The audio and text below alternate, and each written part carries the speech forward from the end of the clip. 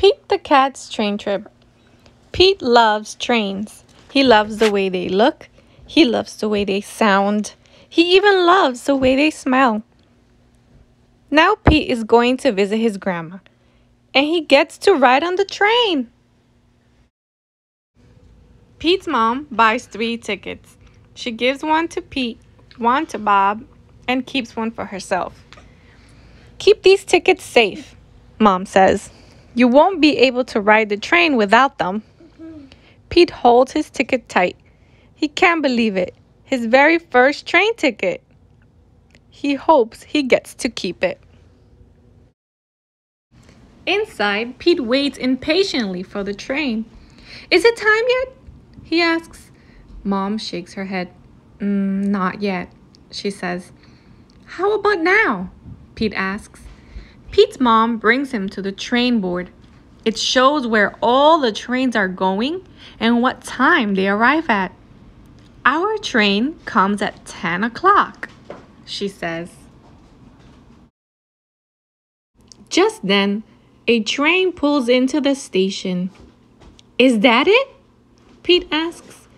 Bob shakes his head. Sorry, Pete. That one's going in the other direction. Another train speeds through the station without stopping. What happened? Pete asks. Why didn't it stop? It's a cargo train, Bob explains. It carries things from place to place, not passengers. Finally, Pete's train arrives. The doors slide open and the conductor steps out. All aboard! He shouts. Pete follows his mom onto the train. As they walk, he looks around. The train is full of passengers. It's so exciting. Pete's mom finds 3 seats. Here we are, boys, she says. I can't wait to see Grandma, Bob says. I can't wait to explore the train, says Pete. A fan of trains, are you? The conductor says, collecting Pete's ticket. I always liked them too. Ever since I was a boy, I've been a big fan. I love trains, Pete says. This is my first time on one. The conductor hands Pete's ticket back to him. Well, then you'll want to keep this so you'll always remember your first time on a train. The conductor moves on to collect the rest of the passengers' tickets. But he isn't gone long. A few minutes later, he comes back with a gift for Pete. It's an engineer's hat. The conductor places the hat on Pete's head. How about a tour of the train? He says. Pete grins. Far out. Pete follows the conductor from car to car. The ground rumbles under his feet. This, says the conductor when they reach the last car, is the caboose. Pete looks out the window. They're going over a bridge. Groovy, he says. Next, the conductor leads Pete to the front of the train. Come in, says the engineer. Pete walks in and looks around.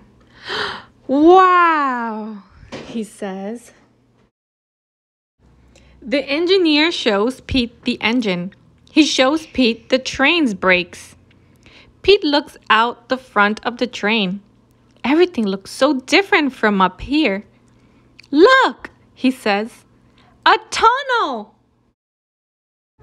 Pete watches through the window as they go through the tunnel. The train's lights shine on the track. Hey, kid, the engineer says. Want to give the horn a try? Pete can't believe it. You bet, he says. Toot, toot. That was awesome, says Pete. As Pete makes his way back to his seat, he meets other passengers on the train. They're all going different places for different reasons.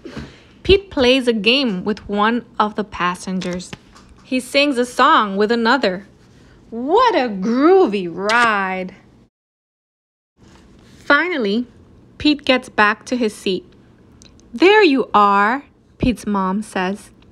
Our stop is next. Pete climbs onto his seat and looks out the window. Slowly, the train station comes into sight. On the platform, Pete sees his grandma. As soon as the train comes to a stop, he races out to greet her. Grandma, Grandma! Pete shouts, I got to see the caboose and the engine and honk the horn. Pete's grandma gives him a big hug. That sounds like quite the exciting trip, she says. Pete hugs his grandma back. It was, he says. But I'm glad we're here now. I love trains, but I love being with you even more.